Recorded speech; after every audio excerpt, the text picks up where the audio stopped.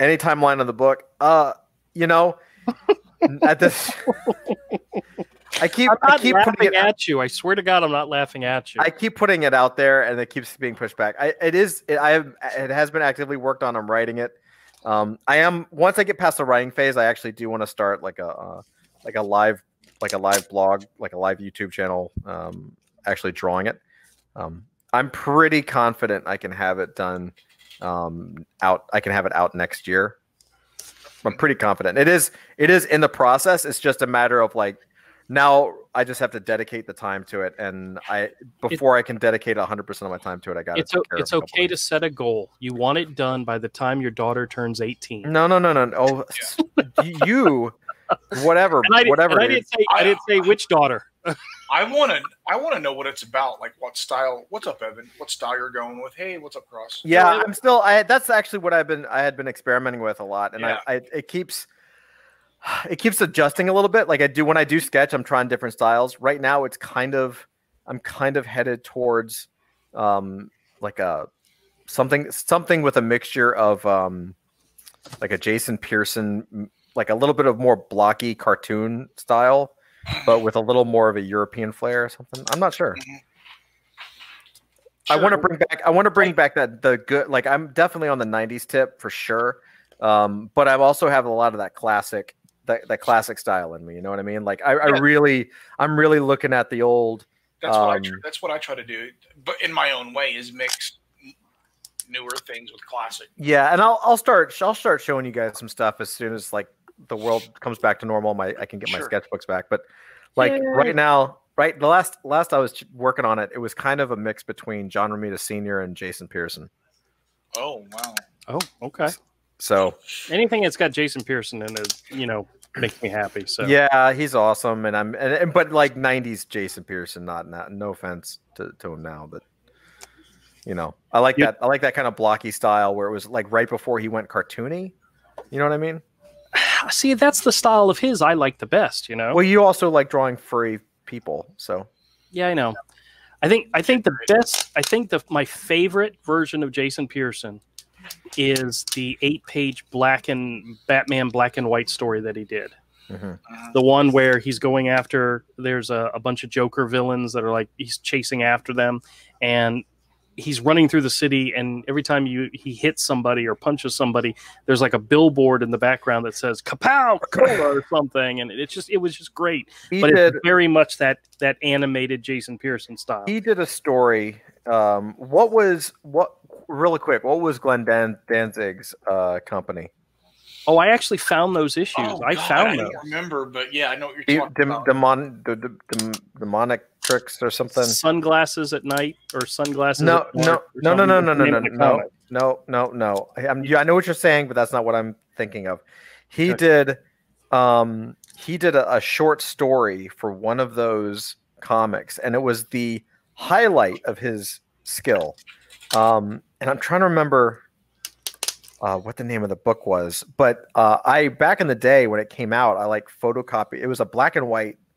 They were black and white, and I actually printed out. This is back when. Do you remember there was for a long period? I don't know if you guys did this, but I would like find images on the internet and I'd print them out, like JPEGs on the internet. If they were high quality, I would print them out and have a big binder full of art.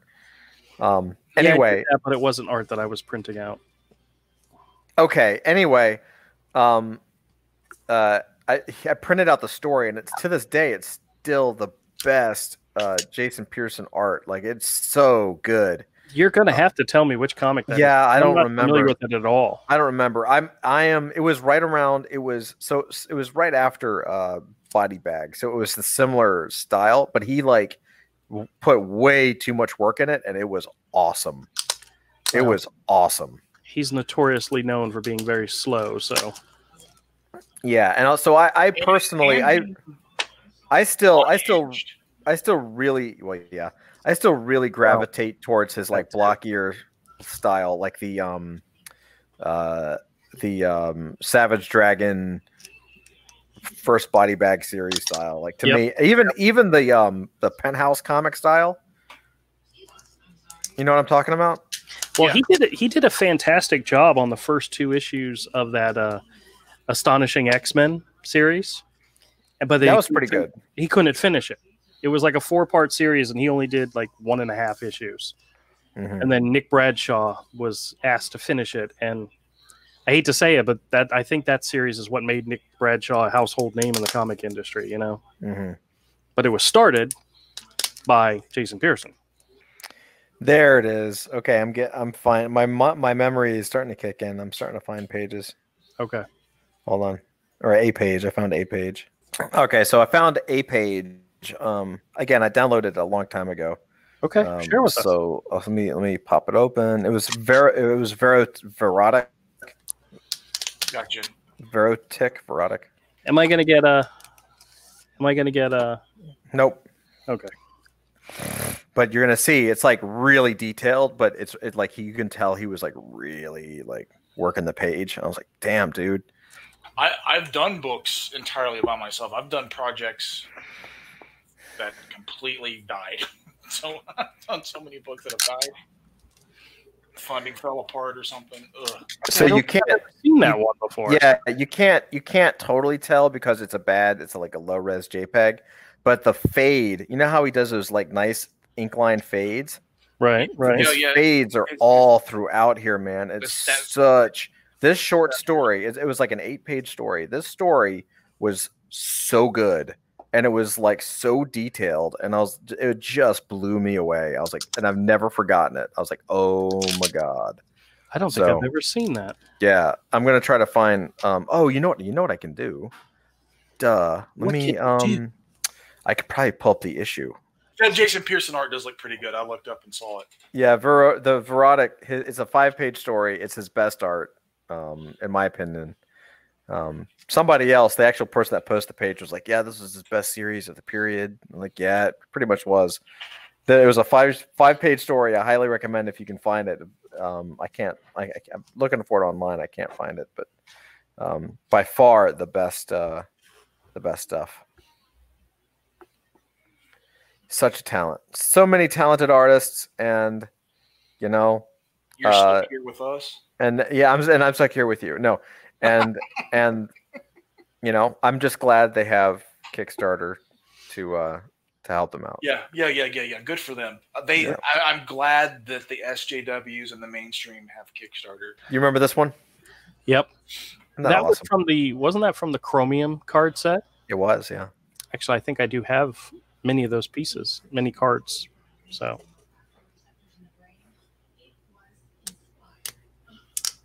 Jason Pearson was awesome.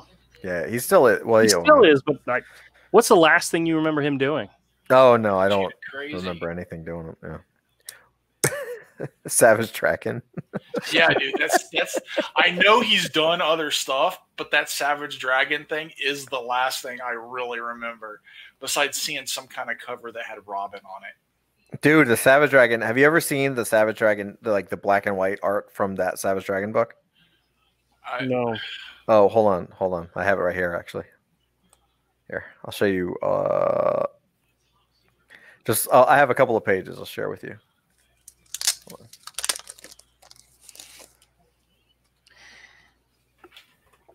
Andrew, you're up.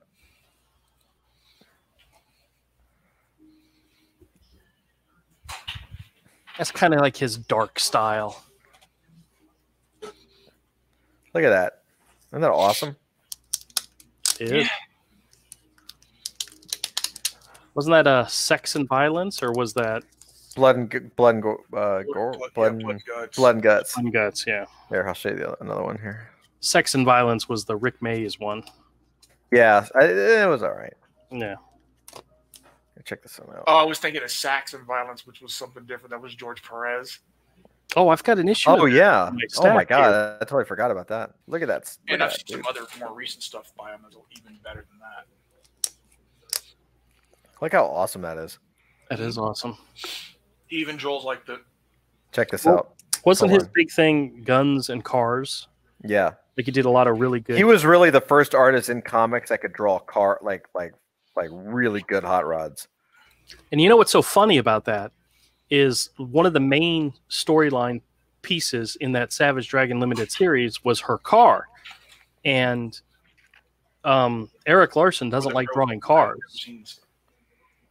Eric Larson doesn't like drawing cars, and he said in interviews that you'll never see Savage Dragon driving a car in Savage Dragon because of the fact he doesn't like drawing cars. But Jason Pearson did it.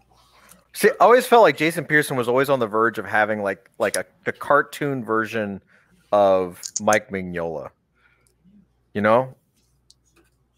Some Michael Golden, a lot of Michael. Yeah, Golden. a lot of Michael Golden for sure. But look how dope that is, dude. I hate to say it, I see some Steve Rude in there too as well. I could see that. You know? I totally could see that. All right, what's this one? That's a great series. I got to see if I have it. Look how good. Look how good that is. I'm sorry, that is just wicked. Like, look at that, dude. Damn, Avery. Look how dope this page is, dude. It's literally just an arm, and it's like so good. Yeah, it's all right. Come on, that's awesome. Yeah, it's all right. Very John Byrne-ish, you know. That's awesome. Let me see. That is awesome. Oh yeah, that's pretty dope. It's one of the covers. Was that a 2 or 3 issue limited series? Do you remember? 3. Yeah. It was 3. I know because I still stare at it like once a month. Let's see if I can. Richard says, "Dang, damn again, Avery." And Dillard Vape says, "Avery," in all caps. So you must have said something worth listening to. Look at that, dude. Dillard Vape says, "Avery, I got a great idea." Uh-oh. Oh yeah, that's fantastic. Oh wow. Rogue and Mystique and a bunch of jets. That's pretty cool. Yeah. He's pulling her out of that car. Look at that thing. Well, there was one with Magneto and Storm versus the Executioner. Man, it was pretty fantastic. I remember the annual versus the Executioner, and he cracked open Colossus. That's the one I remember. I don't remember him cracking open Colossus, but I'm sure. Yeah, he busted him open. He busted open his armor. Well, see, now I'm gonna have to find that issue. I remember which one it is. So.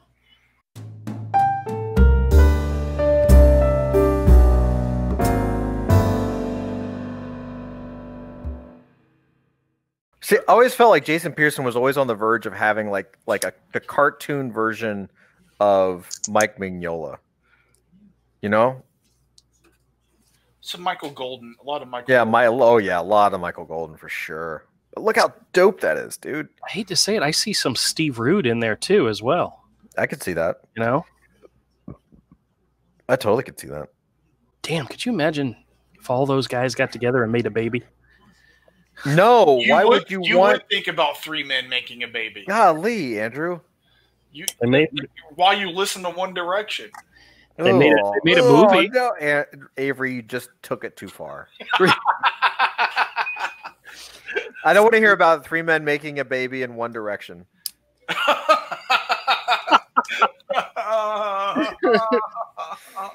3 men making a baby with one erection. One Erection and with One Direction. Oh, God. Hey, everybody. Thanks a lot for checking out our video. If you like this content, make sure you hit the subscribe button, hit the bell for notifications, and join us again.